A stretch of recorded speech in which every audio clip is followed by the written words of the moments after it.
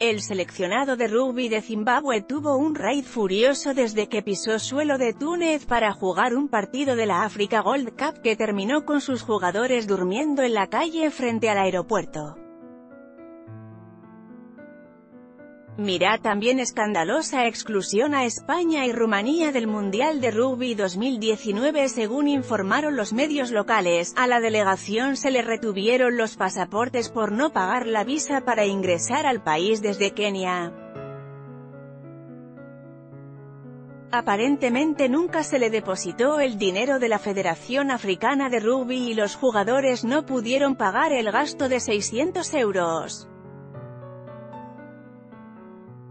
Pero los dirigidos por un ex-coach de Springboks de Sudáfrica, Peter de Villiers, ya habían tenido problemas al llegar al hotel, del cual se quejaron de que estaba en muy malas condiciones. Mirá también el optimismo acompaña a Jaguares antes de salir de cacería hacia los playoffs. Como no tenían presupuesto, pasaron la noche en la calle con sus bolsos, según se viralizaron las imágenes en redes sociales. El entrenador compró la comida para sus dirigidos.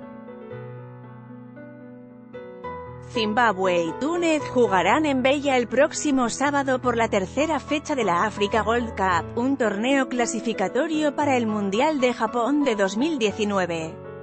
Mirá también la despedida de Urcade de los Pumas fue con una derrota histórica. La Federación de Rugby de África informó que la Unión de Túnez culpó a la delegación visitante de comenzar a quejarse tan pronto como llegaron al país, aunque informó que consiguieron un nuevo hotel para los deportistas, y que no fue la intención.